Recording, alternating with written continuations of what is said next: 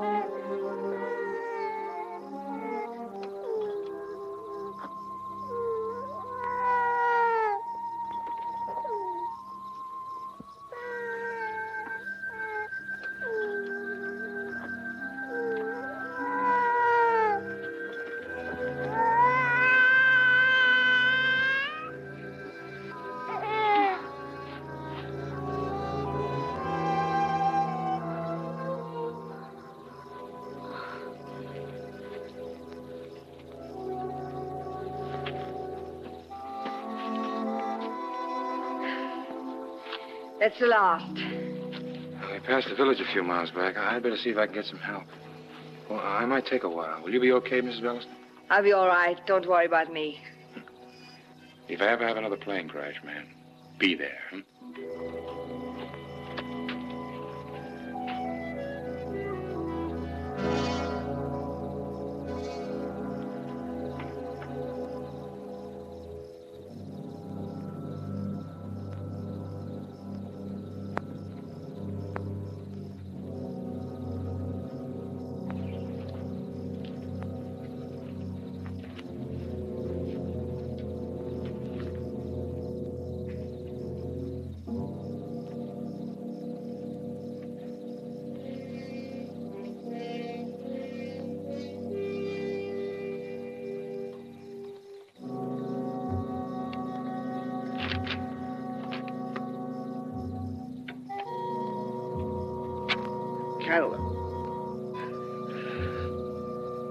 Canada.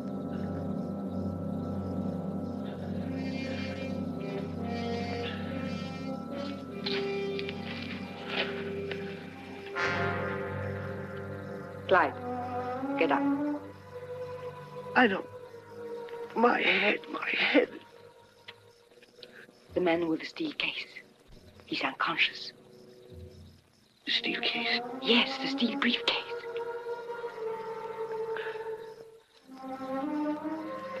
It's our chance. Get it?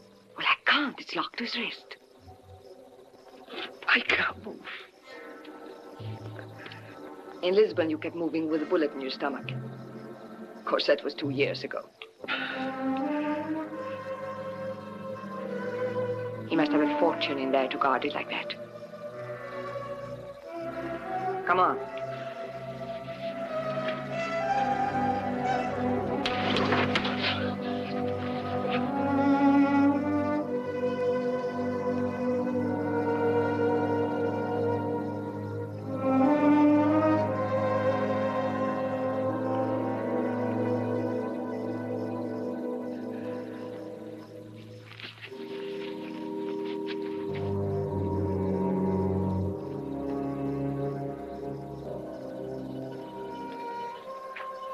I hope he has a key for the briefcase with him.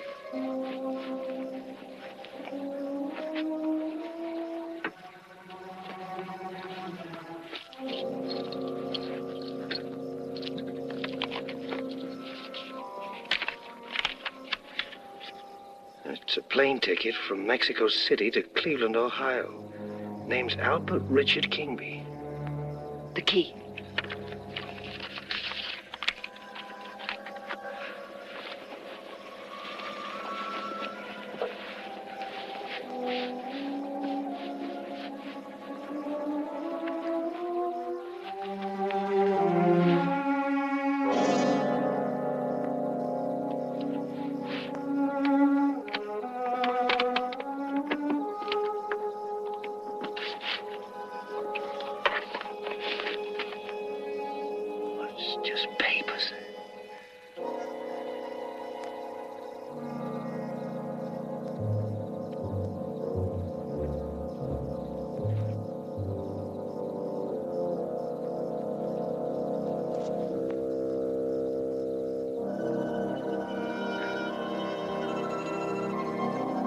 It's a will, leaving Albert Richard Kingby over $1 million in securities. Signed by Miles Kempen.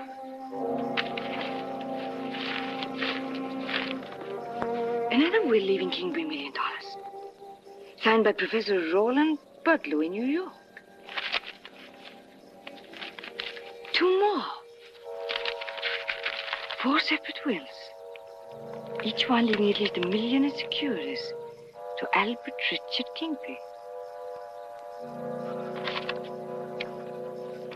Plum tart, roast beef, and split pea soup. It's a menu backwards. Miles Kempen, Cleveland, Ohio. Cleveland? Well, that's where Kingby's going. Mrs. Ballister.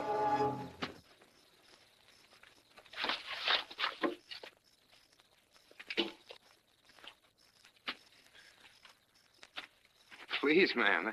That sunshine's powerful strong. Oh, I'm terribly sorry. I found a man who spoke English. He's gone for help. Oh.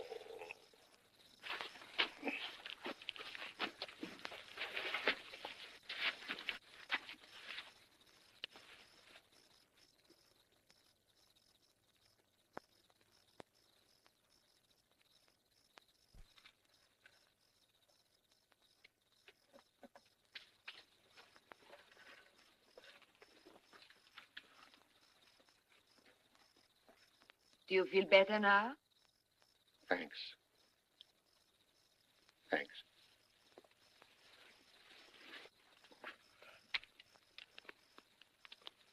I'll get some wood.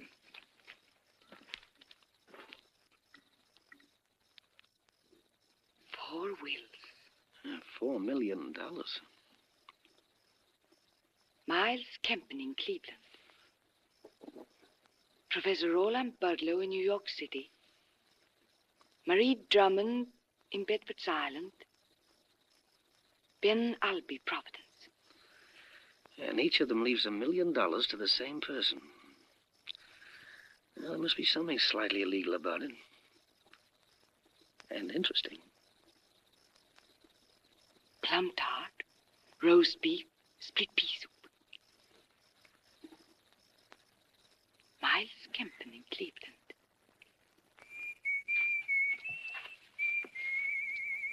Mr. Kempen's apartment.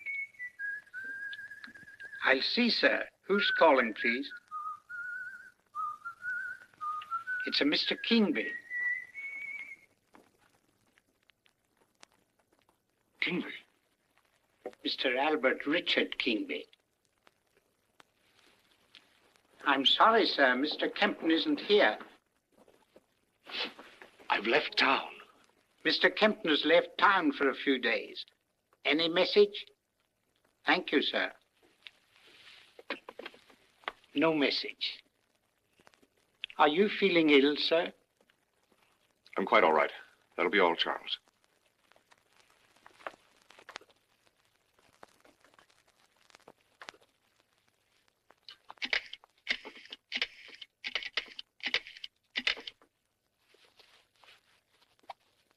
Hello, this is Mr. Miles Kempen. Connect me with Lily Rogan, please. Her dressing room, thank you. Lily, listen carefully. Tell Farrell to get hold of his lawyer.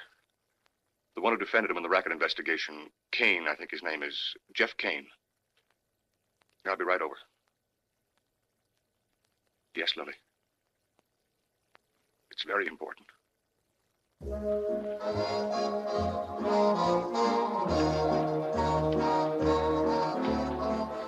Good evening, Mr. Kempen. Mr. Rogan's in my office. Kane's on his way over. He's a tough man to locate at night.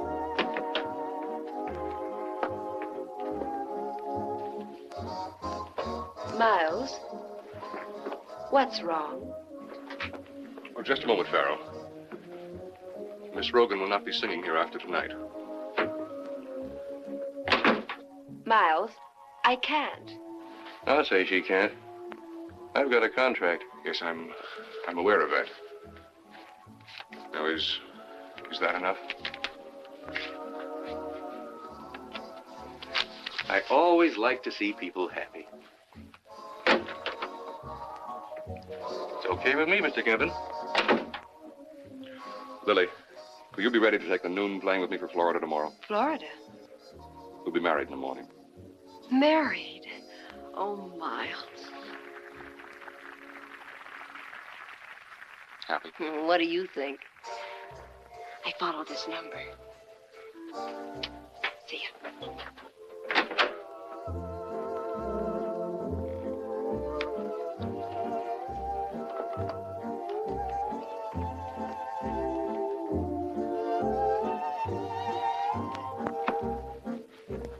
Kevin, here he is, Jeff Kane.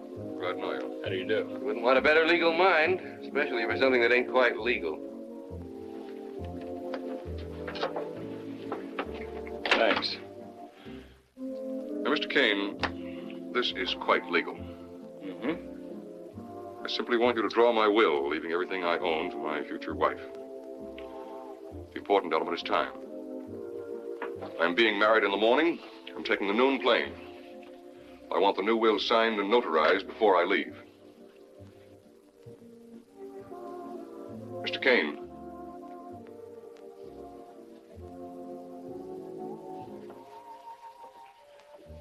Are you listening?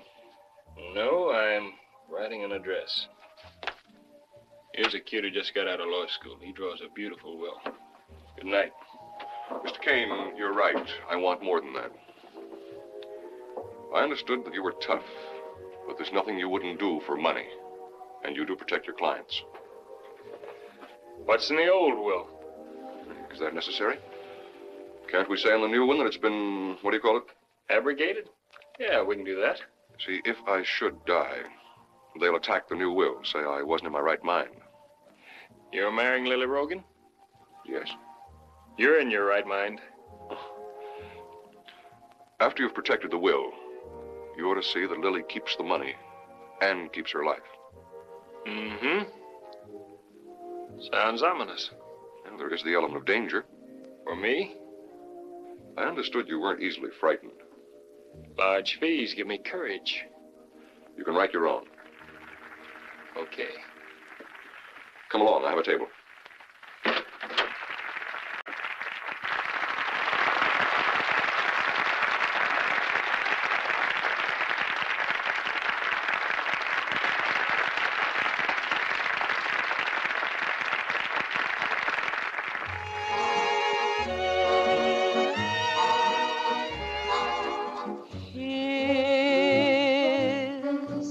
I'm so glad to be his. I just had to be his from the day when he smiled and took my hand. It's so grand to be Straight Scotch, Mr. Kane? Yeah. Mr. Kempen. He drinks milk. his, and he knows it too. His to be missed, to be kissed by him alone.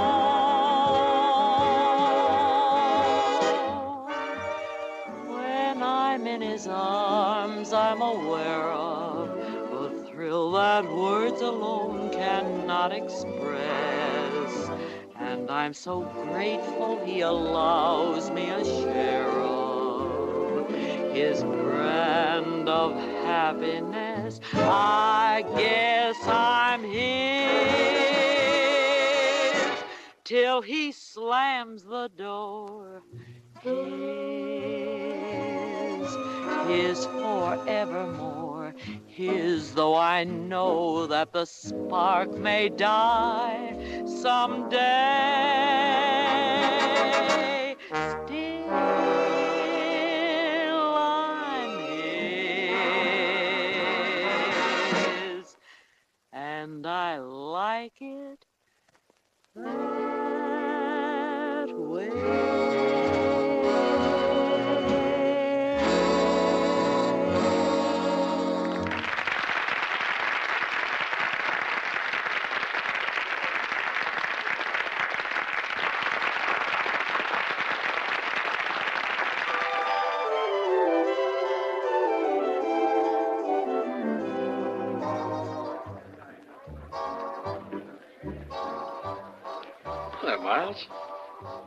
Well, I am surprised.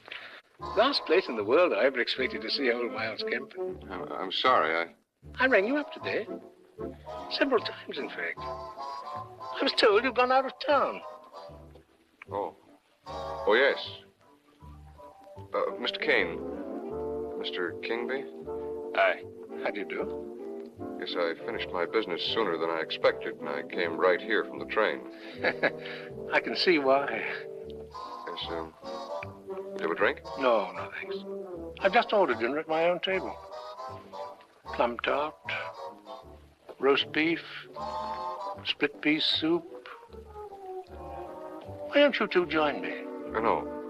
No, thanks. Well, I better be getting back. Let's see each other soon, Miles. Whenever you say. Tomorrow. Morning? Well, tomorrow's fine. Not in the morning, anytime after 12. What about lunch? 1 o'clock. My hotel, the Fortney. Splendid, I'll be there. Good. Good night, Mr. Kane. Night. If you had a spare room, I could draw your will tonight. If you had a typewriter. If you could stand a bigger fee. You're making too much of my slight intimation of danger. Just bring the will to me tomorrow morning and be on hand until I leave. Do you know Mr. Kane? I've heard about you a number of times. I've looked at you a number of times. Oh, congratulations. You told him. Is everything settled? Oh, yes, everything's fine. I'll see you in the morning. I'm at the Inwood Apartments. Good night. Good night. Good night.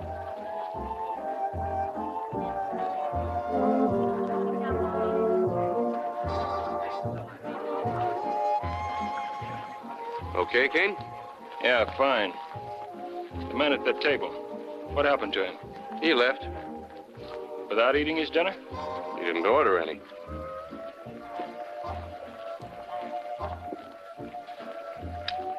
Oh, have a drink, Farrell. Thank you. It's on the house. Good night.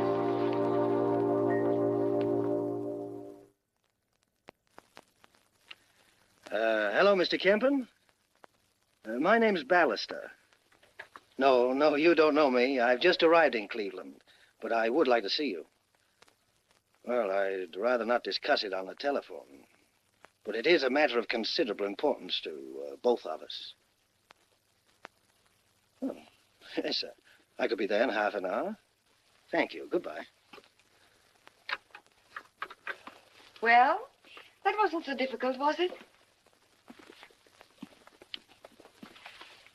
Catalog. I don't like it. Do you like having less than $100? All right, we've got the appointment. Now how do we begin? How do we go about exploring Mr. Kempen's mind? We've got so little to work on. Oh, you have done more with much less. This is the wrong way for us to start in America.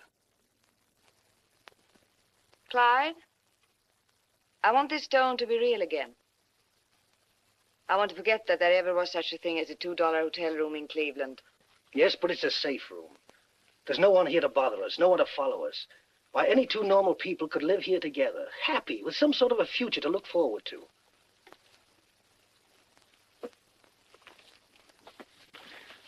Why must we start the whole thing all over again? Catalog, there isn't anything in the world I wouldn't do for you. Stop whining, then. Remember this, Clyde. When we first met, I lived in a normal safe room. You opened my eyes to the world outside that room, and I like it. I'm going on with you or without you.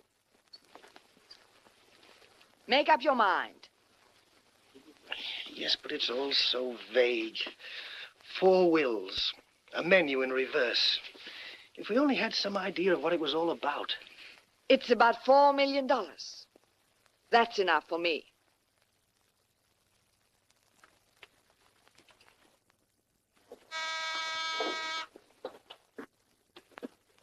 Oh, Mr. Kempen? Come in.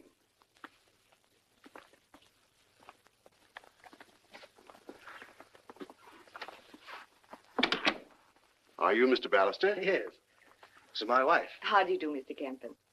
My name is Duffy. I'm a police lieutenant. Oh, has something happened? Mr. Kempen is dead. Dead? I talked to him on the telephone only half an hour ago. No. You spoke to me. Oh, I see. What did you want to see him about, Mr. Ballister? Well, I don't think that concerns you, Lieutenant. It might. Clyde, I think you better tell him. Well, I wanted to ask Mr. Kempen's advice on business. You're an old friend of his? If it was you that answered the telephone, Lieutenant, you know perfectly well that Miles Kempen had never even heard of me. Oh, yes. Do big investors generally live in hotels with a $2 top? You'll pardon my curiosity. I had your call traced. Well, as a matter of fact, Lieutenant, my husband came here because he needed a job. Cadaver's yours, Duffy. I've finished. Just routine. Is there anything else, Lieutenant? No, we don't need you. Goodbye, Lieutenant. Goodbye.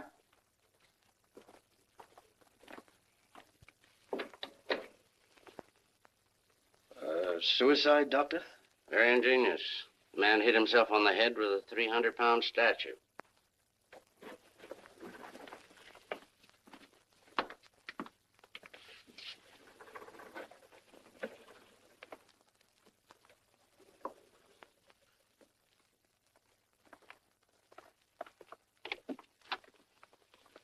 Where are you going, Mac?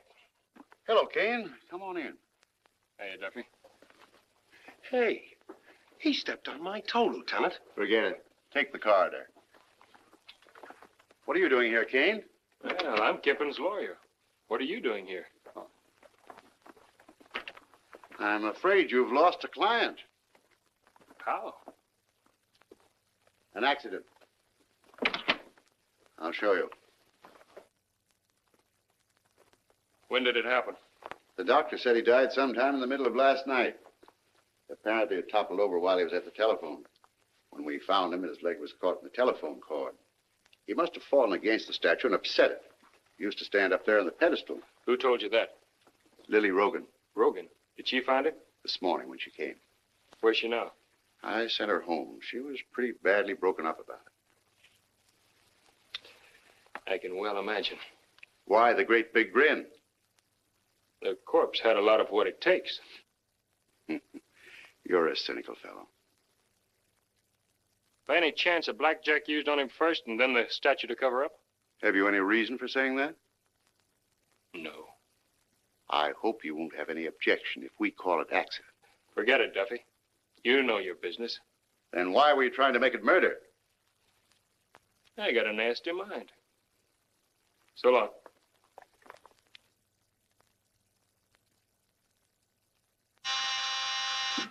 Yes? Miss Rogan is here. Fine, send her in.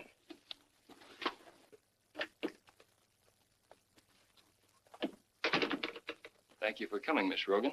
I am sure it'll be to our mutual advantage. Please sit down. Thank you. It's about this item in the legal recorder. The will of the late Miles Kempen, who died 2 weeks ago, was probated yesterday afternoon. The principal beneficiary is Albert Richard Kingby, whose inheritance exceeds $1 million in stocks and bonds. What has that got to do with me? The night I met Mr. Kempen, I drew a new will for him. Didn't you know that? No. He never had a chance to sign it. It left everything to you. To me? It's quite a piece of cash. It's a shame you won't get it. Thank you. Is that all? Wait a minute. Mr. Kempen was my client, and I feel a moral obligation to carry out his wishes. He wanted you to inherit his fortune. You can't do anything about that now. I'm not so sure. What do you mean? What do you know about Kingby? What difference does that make? Did you know that Kempen was mortally afraid of him? You think he killed Miles? I didn't say that. But I do think between us, we know enough about Kingby to make him part with a few bonds. You mean blackmail?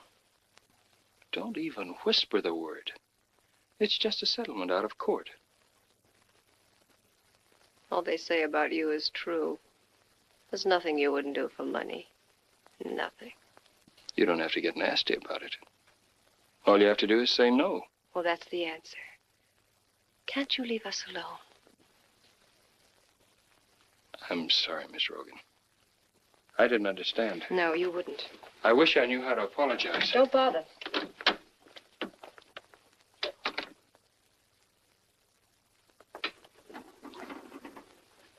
Miss Day, get me Joe, the porter at the Fort Neal Hotel.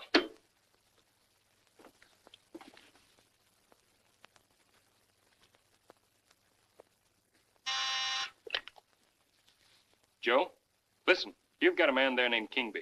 Albert Richard Kingby. I want to know when he checks out and where he's going.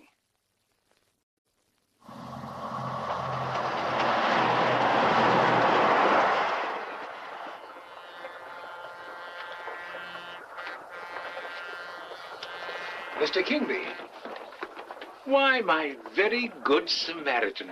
What a pleasant surprise. How do you do? How are you? I'm fine, Mr. Bannister, thanks to you two. Are you for New York? Yeah, you? Where you go, we go. Oh, that's right. I forgot. Congratulations. Huh? Didn't you just inherit a lot of money? Me? Yes, we read it in the paper. What was the man's name? It's Kempen, wasn't it? When I saw you beside the wrecked plane in Mexico, I said to myself, there's a man who looks like $1 million. I wish it were true. It must have been another Kingby. I've never heard of Kempen, did you say? Oh, what a pity. I thought we were rubbing shoulders with luck. Touch pitch and you get black, you know. I'm afraid you found the wrong shade of pitch. Well, I'm a little tired. Bed sounds awfully good to me. Good night. Good night. Good night.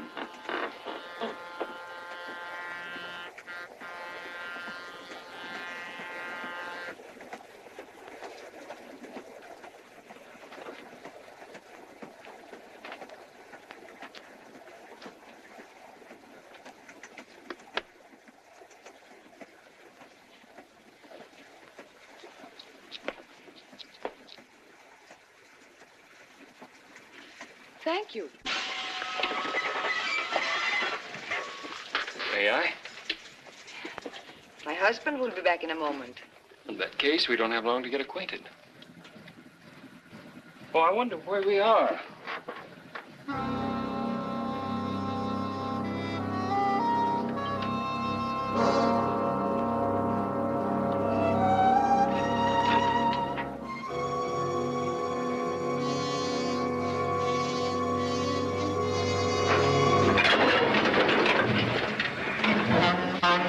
Through me. For a minute, I thought it was a side of Mr. Kingby that threw you.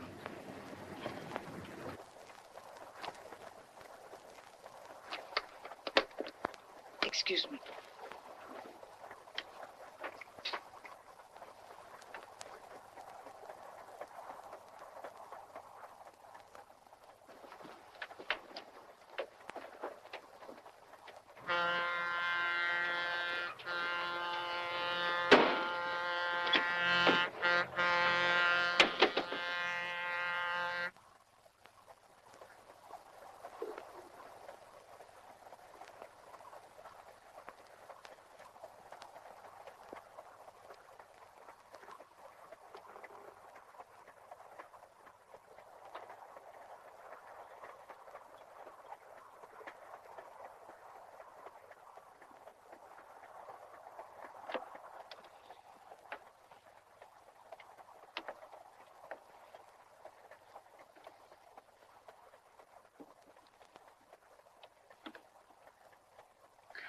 I must have left my lighter in the club car.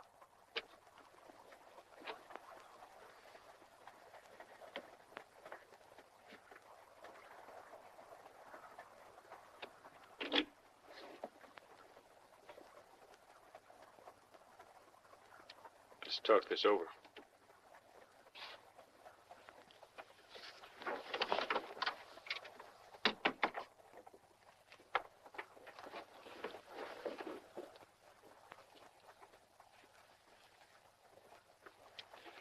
Knife. Mm-hmm. Kingby's compartment? Yes. Mm-hmm. We'd better call a conductor. Wait. I don't want to be tied up in a murder. He was your husband. Then you are tied up in a murder. Not necessarily. Depends on you. Just as long as I'm not involved. Have a penknife? Yeah.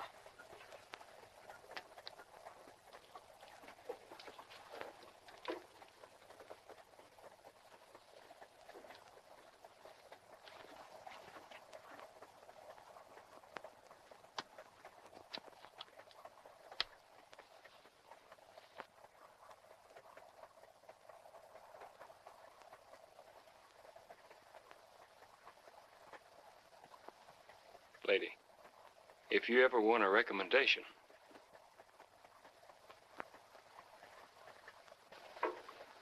I beg your pardon. Oh, that's perfectly all right.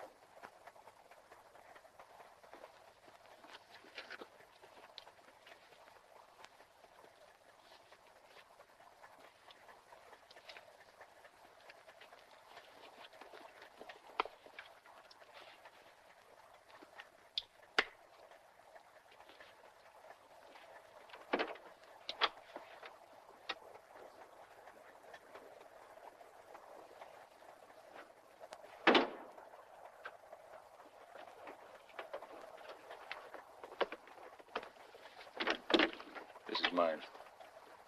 I want to get off the train before they find him. Why bring suspicion on yourself? They won't find the body till the train gets in the yards of New York.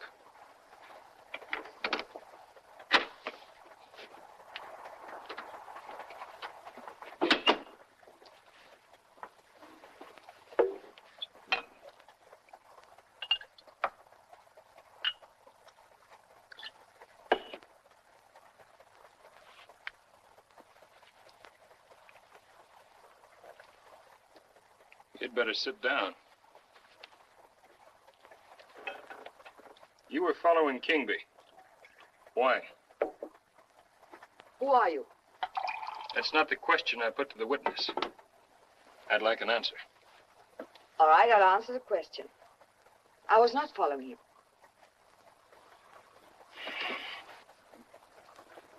What's that for? You're in a bad spot. I don't think so. Concealing evidence, accessory after the fact of murder. Exactly the same as you. Oh, no. After I tell the conductor about those labels in your purse, I'll be out of it. I merely looked on. I just wanted to see how far you'd go. So it's only your word against mine. And I'm a fairly respectable citizen. You won't tell the conductor. Don't think I won't use this. Did you buzz me, sir? Sorry, Porter. It was a mistake. You wanted to know who I am. I was Kempin's lawyer. I think Kingby murdered Kempin. And I want to prove it.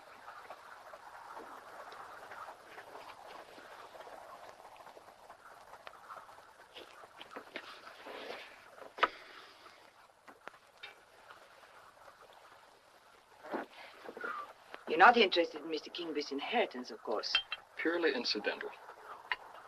So if I told you that together we might get 3 times as much as Mr. Kingby got, you wouldn't even listen. I might. Just for politeness. All right. There are 3 more wills, each one leaving Kingby another $1 million. Who are the testators? Oh, you know, sometimes I'm cautious myself. Did you ever hear of a menu that begins with a plum tart? What does that mean? What are the names on the wills? I'm afraid I'm going to need you in my business.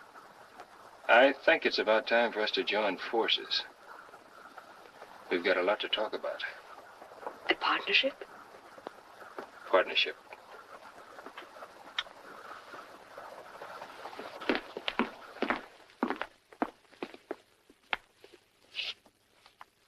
Wait a minute. How sure are you that Professor Burdlow doesn't know Kingby? Kempin didn't.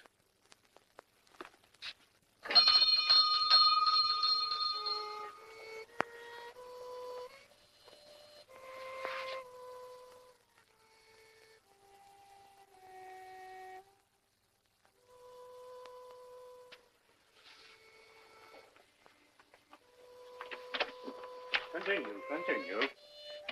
Hello. I suppose you wish to know if I have time to take your child. I always answer one can make time if one must. My name is Kingby. Yes, sir. This is Mrs. Kingby. How do you do? How do you do? Your child is undoubtedly very young, and you wish to know what age is best to start.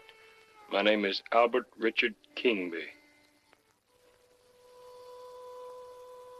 Oh, yes. Of course. And if you'll excuse me for a moment, my pupil. No. Stop. You asked me for a piece. I gave you a piece, but you are not ready for a piece, my boy. So we return to the arpeggios and the chromatic scale. Now, start.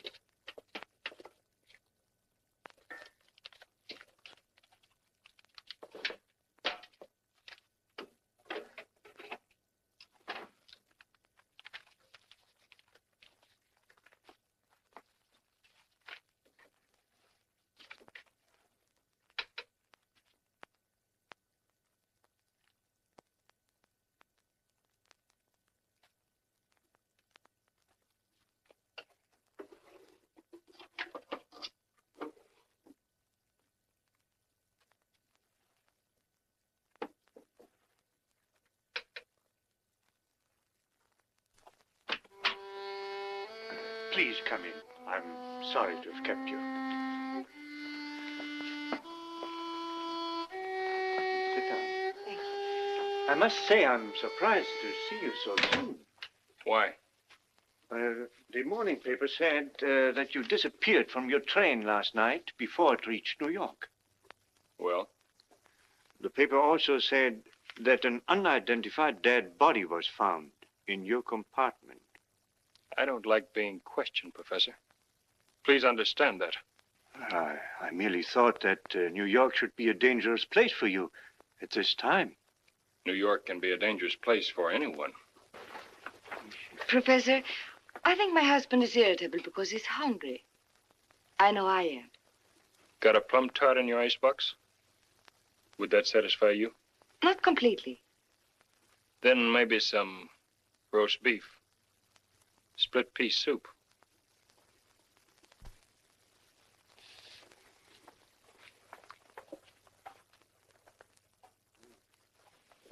The fact is that I expected you unaccompanied. Why? Well, I suppose I imagined. Imagination plays no part in this business. But still, you got off the train before it reached New York. How did you get here so quickly? I did it on a magic carpet. I like magic carpets. And I like the will you signed. I'd even like to put it into operation. Right now.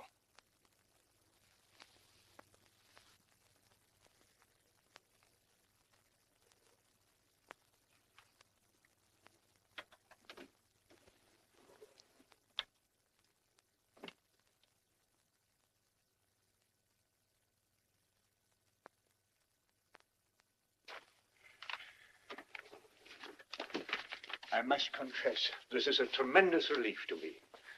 You will understand, Mr. Kingby. I had to make sure. Naturally. Come along, dear. Once again, I'll be a free man, able to put all my attention upon my music. I'm very, very grateful. No more than we are. Well, I'm glad you're both happy. I am really hungry now. Good day, Professor. Good day. Goodbye.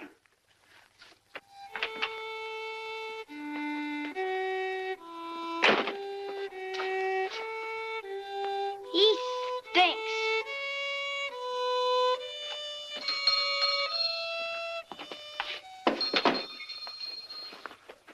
What's in there? Bonds. How much? $1 million. I like your style, Kane. For a minute there, I wasn't so sure about it myself. I didn't know whether he was going to pull a gun or the bonds. Yes. And you stood between the professor and me in case it was a gun. Somebody had to be left to yell for help.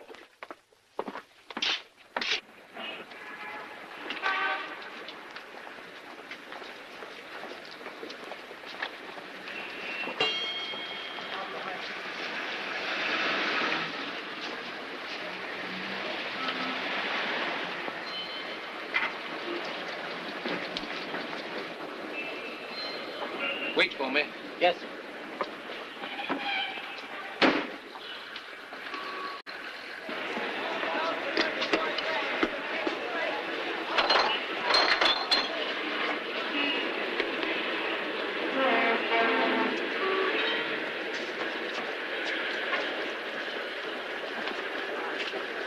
No good?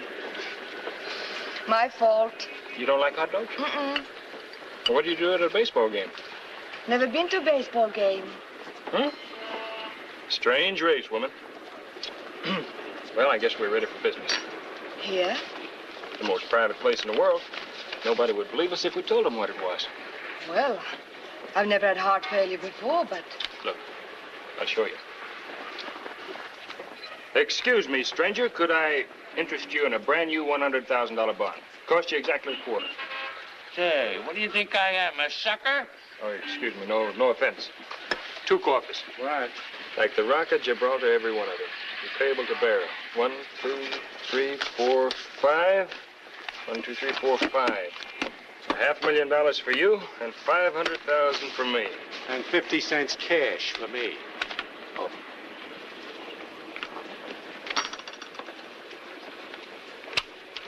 I hear they're putting a ceiling on pipe dreams, brother. Sugar? No, thank you. Let's see. The next is Marie Drummond on Bedford's Island. Quite a trip up there. Yes, it's about 6 hours, but... Here's to you, Marie Drummond. You look very fetching when you're puzzled. Do you think Bedford's Island is worth the risk? I wouldn't try it alone. Would you? Oh, I wouldn't even think about it. I know you wouldn't. After all, what's money? All we want is enough for a little log cabin in Maine with a black tile bathroom for you and maybe a yacht for me and enough money in the bank to spend 50 or 60,000 anytime we want to. Careful, cautious game. You said we. You know something? What? There are some people you don't have to be cautious with. I know exactly how I stand with you. How? Facing you. Both of us know that a turn back makes an excellent target for a knife. I would just as soon not hear about a knife. Sorry. Kane. Huh? Clyde never meant anything to me. Not really. Will you believe that? Nope. Now about the lady on Bedford's Island. I'll think about it. All right, let's forget about the whole thing today. You know, I feel strangely rich. I want to buy you things. Orchids, dinner, a show, and take you to the best nightclub in town. I want to step on your feet and feel your hair on my nose. I was wrong about you. You are a romantic. A deal? That's a deal. I have to go to the station and get my clothes. I haven't worn a long dress for 3 months. I'd better get a shave. I'll get our bags. Fine, I'll get us a couple of rooms at the Jesuit. Adjoining? You've got the gun. Here's the check for my trunks. Thank you. Screwballs. Tried to sell me a $100,000 bond for 2 bits. No kid. Yeah. Gee, do I look like a dope? No.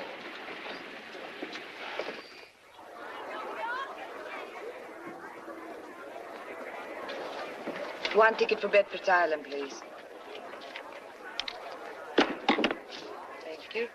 Change at New Bedford for the ferry. Thank you.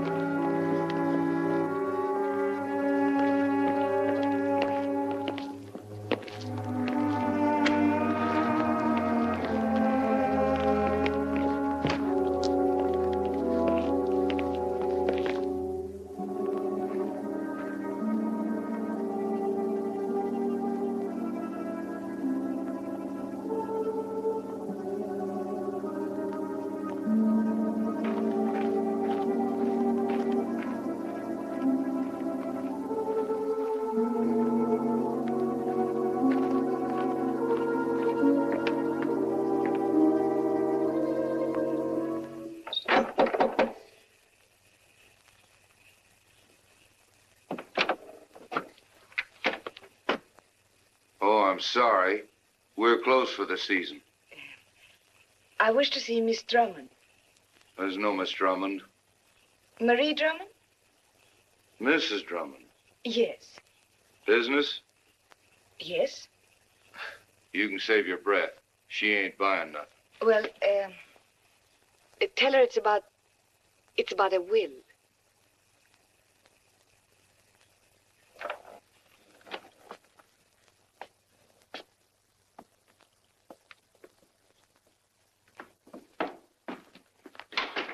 Wait here.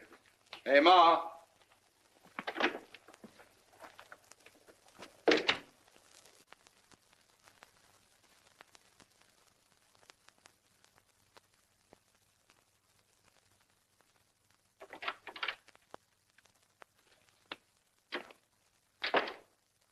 Ma says you should come in.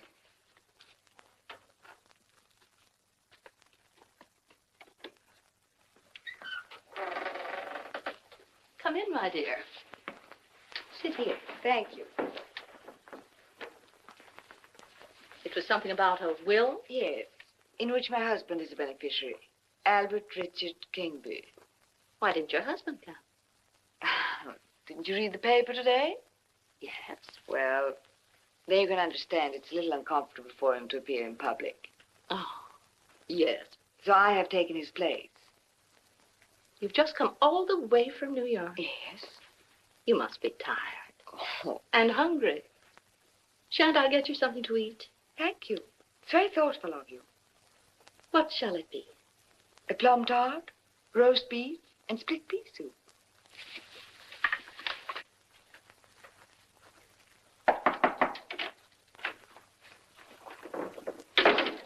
Ma, there's a man to see you. Who?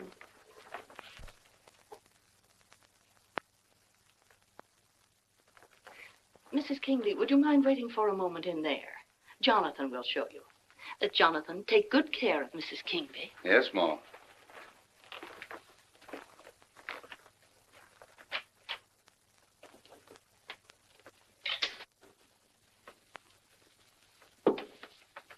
Come in, Mr. Kingsley.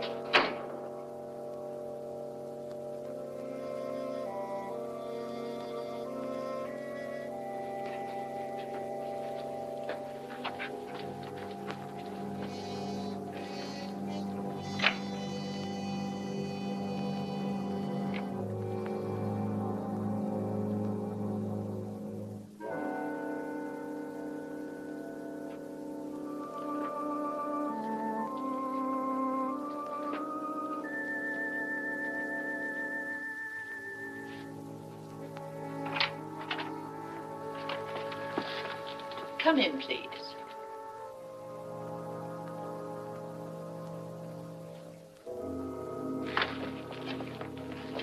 This lady claims to be your wife, Mr. Kingsley.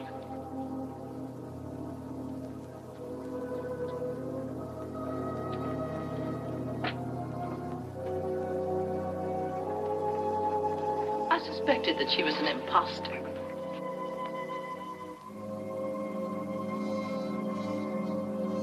You will see that she gives no trouble, Jonathan. Get away from her. Of course she's my wife. Come here, darling.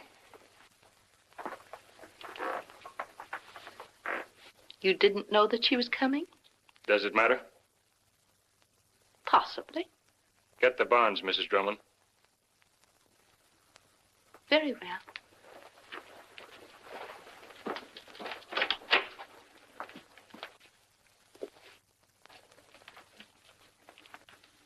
Very entertaining performance. Well, let's be comfortable while we consider the situation. Sit down, Mrs. Bannister.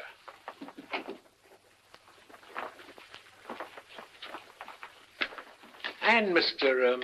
Kane, if I remember correctly. Oh!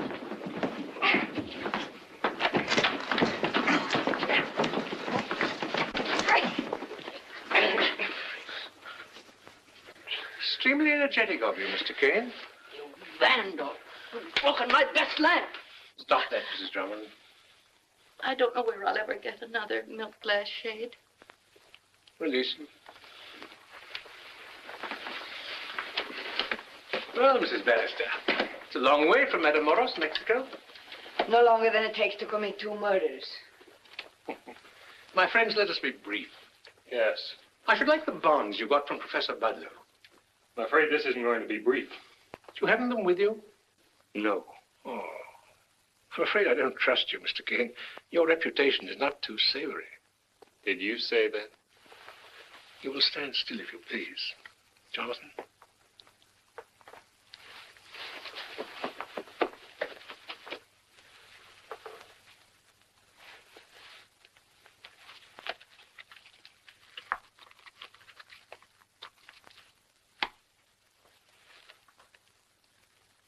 If you don't mind.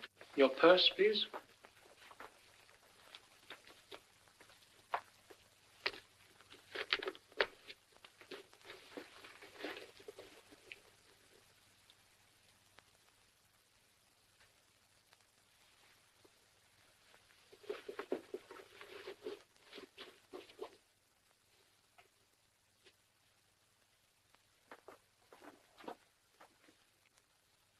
She brought a suitcase, Ma.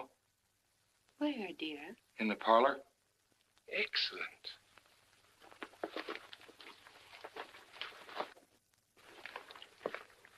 You will remain with our friends, Ezra.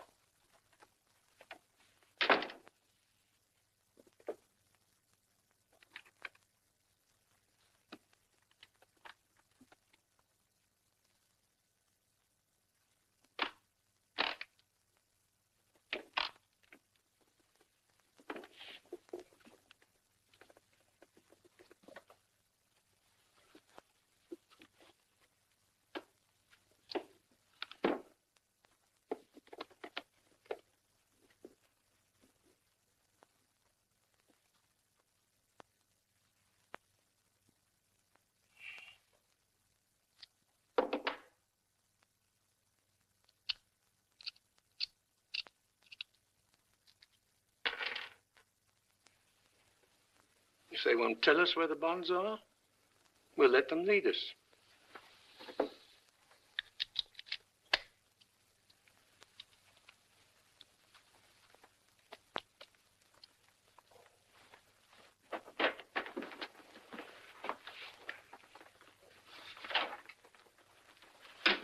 Your key, Mrs. Bannister. Thank you, Mr. Kingby.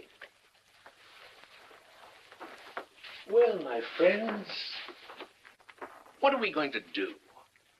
You've got me there. I need those bonds badly. Very badly. You know, Mr. Kingby, my heart bleeds for you. You might just as well give them to me and gain my friendship.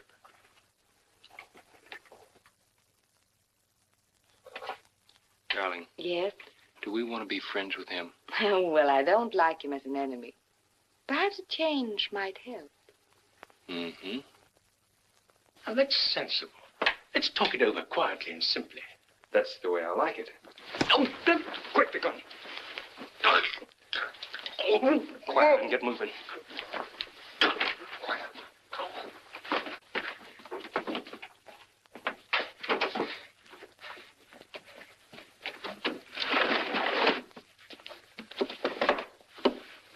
Don't move. Run, Carola, run.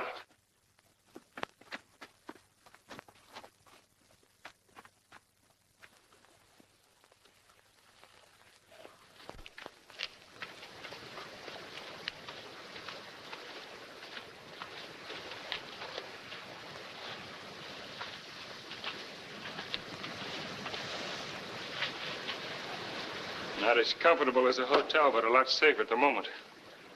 The first ferry, I think, leaves about 7 o'clock in the morning. Well, we better keep our eyes open. That's my department. You get some sleep.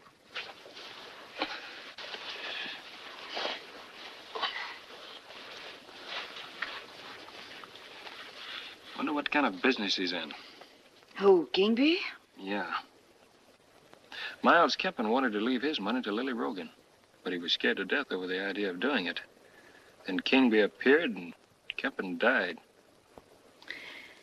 You know, Professor Budlow and Mrs. Drummond certainly don't live like millionaires. Well, the strange thing is that, well, none of them appear to have anything in common with each other.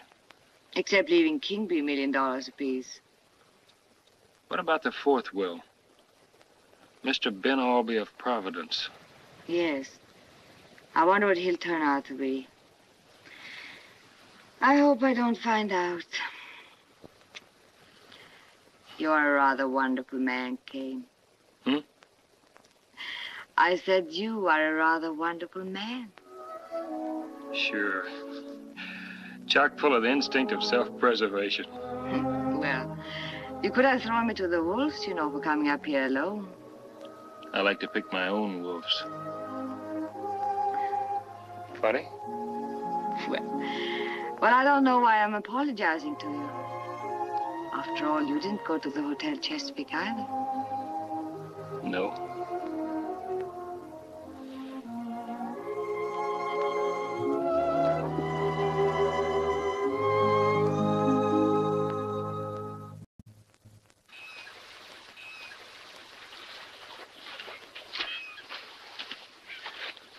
The ferry's up that way.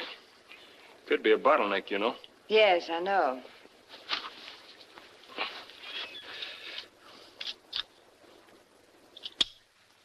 It was loaded when Kingby took it from my purse. I'm a brilliant fellow. He let us escape.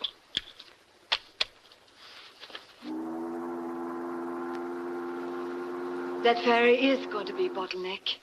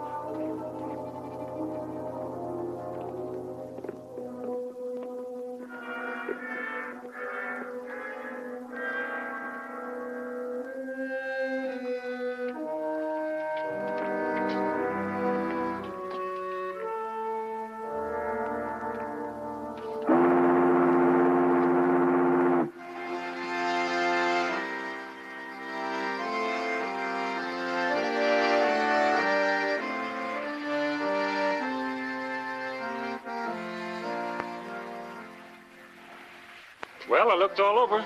None of them aboard.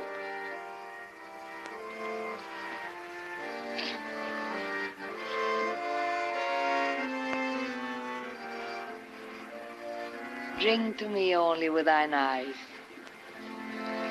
That's a corny tune. You're a hard man, Kane.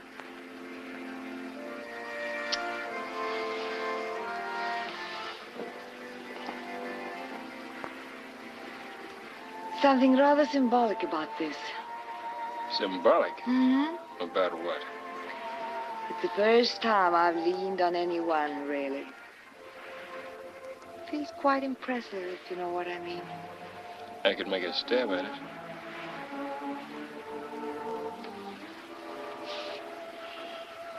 Well, what's next for us? Yes, I'm asking you. You are the senior partner. Okay, Junior. Well, next we've got to dispose of the bonds. Where? Mexico, South America. Sounds pretty good, doesn't it? Uh-huh. Sounds almost too good for us.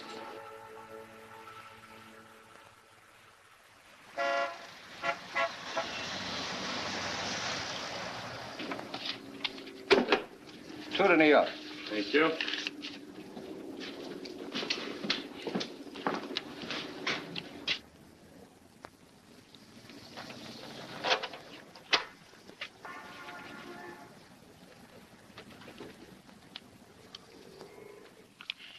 It looks as if we have broken the bottleneck. We've even got time to celebrate.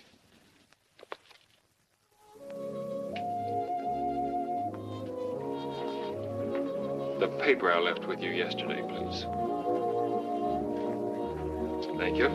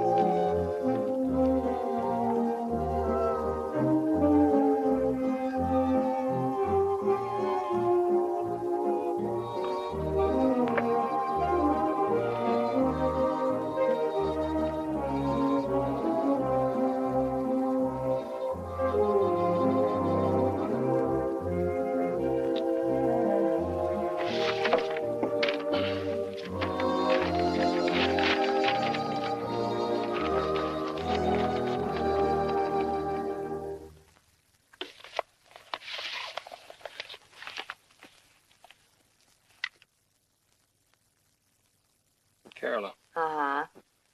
now I know what kind of business Kingby's in. Do you what? He's working for the Nazis. Kempen, Budlow, Marie Drummond, Ben Albee.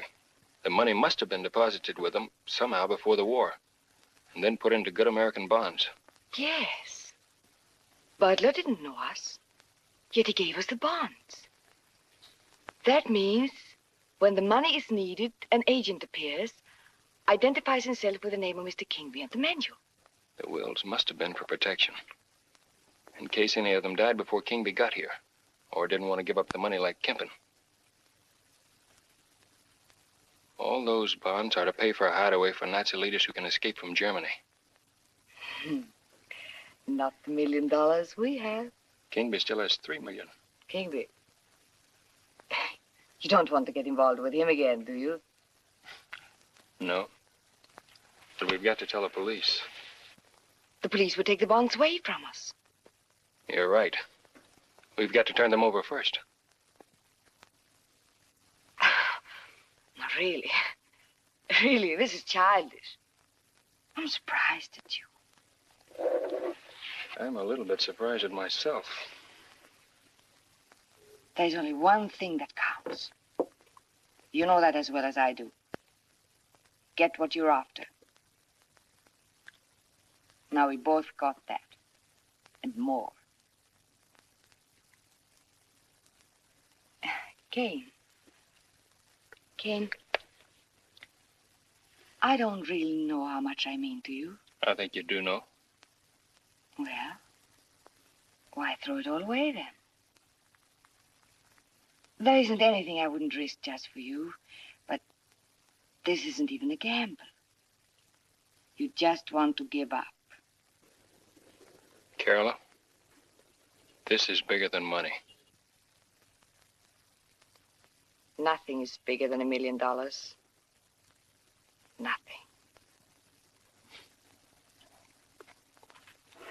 I guess I'm a little backward. Let's forget it. Oh. Sorry. Do you see what happens when you argue?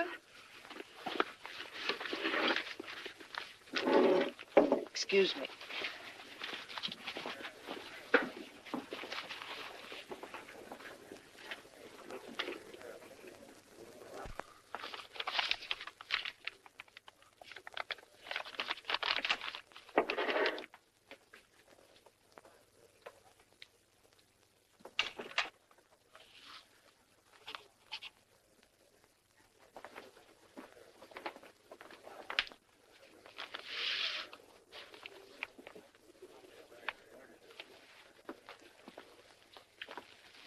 told to kill the lady if you made any trouble.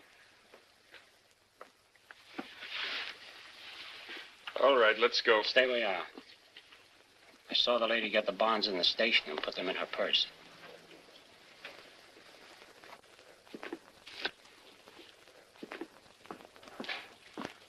It's almost train time, Kane. We better... Oh.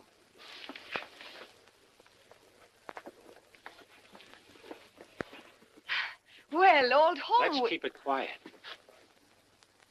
Right.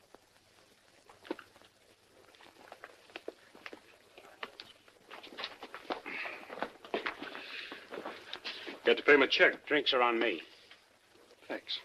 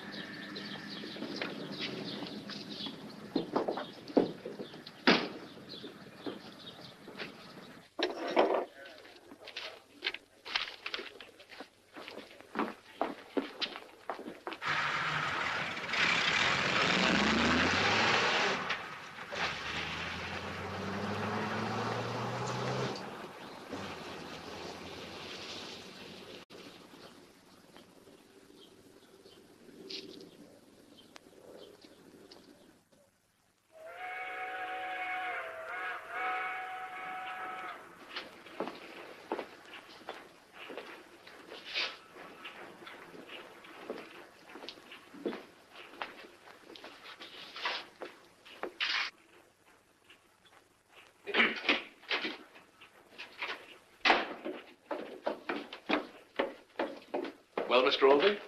I'm out in the station wagon. You wouldn't have thrown the bonds out of the window. Wouldn't I? Where are the bonds? I've had a lapse of memory. Jonathan.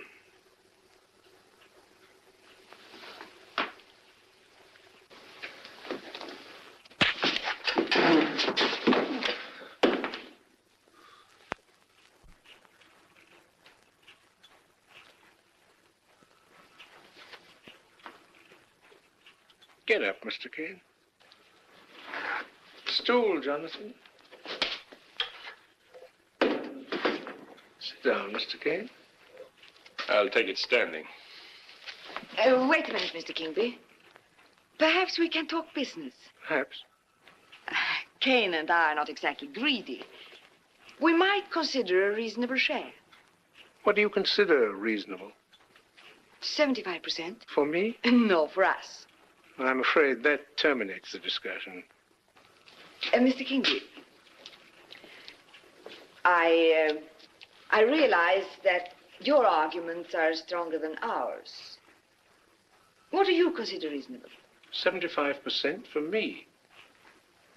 Uh-huh. Okay.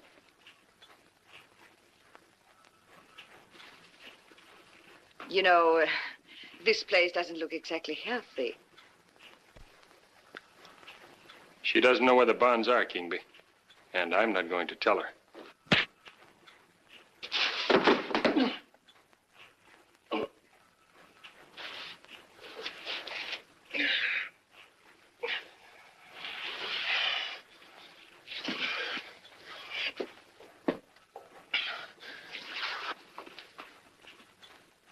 Get up, Mr. Kane.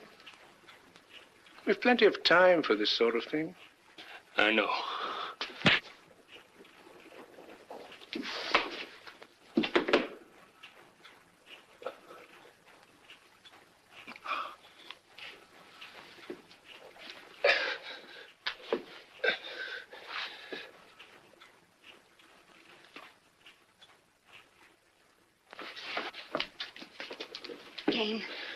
Kane, please tell them.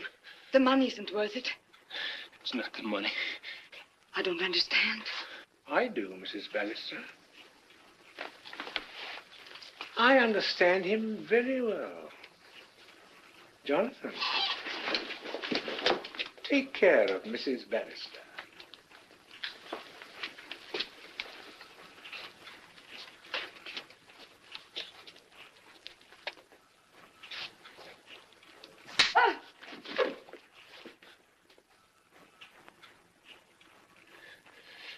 doesn't know anything, Kingby. I realize that. I'm truly sorry, Mrs. Ballister.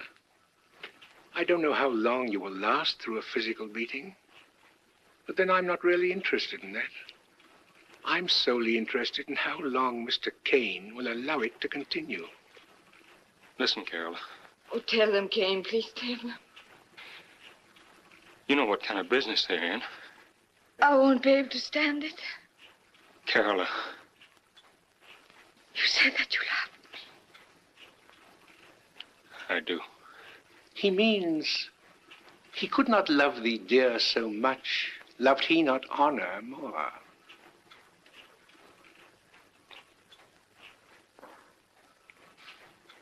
Mrs. Ballister, it's not sporting to shoot a sitting pigeon.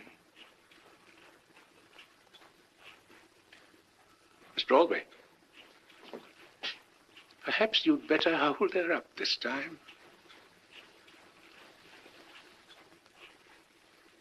Our trade has its blacker moments, Mr. Albee.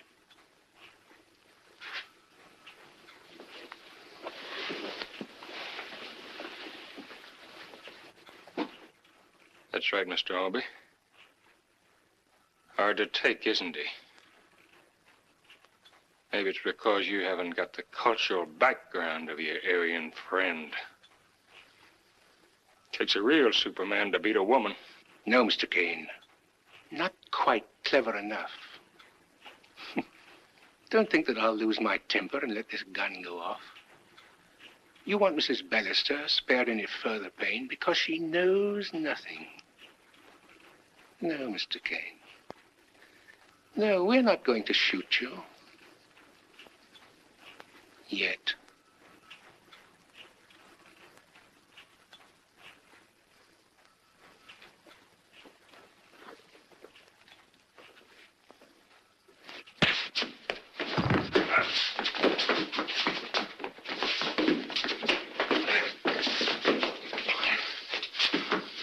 Mr. Albee, if you please.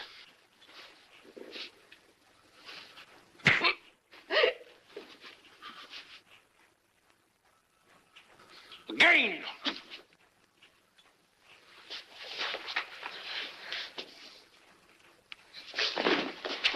What's the matter with you? You crazy? Yes. Yes, he's crazy. Crazy enough to die.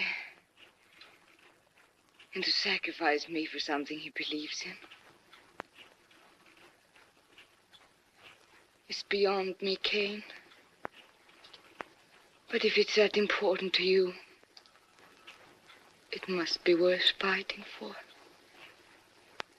So don't tell them.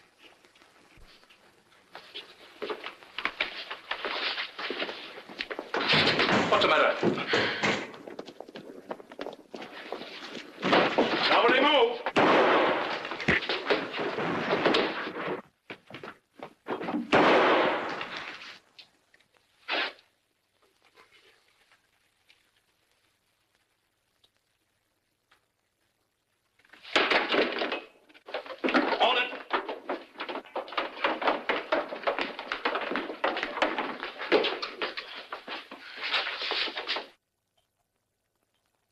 There. That should hold you for a while. Thank you. Thanks, Doctor. Guess we got everything. Good night. Good night. Don't forget the district attorney wants to see you tomorrow morning, 11 o'clock. We'll be there. Oh, almost forgot to give you this. The girl in the bar says it belongs to you.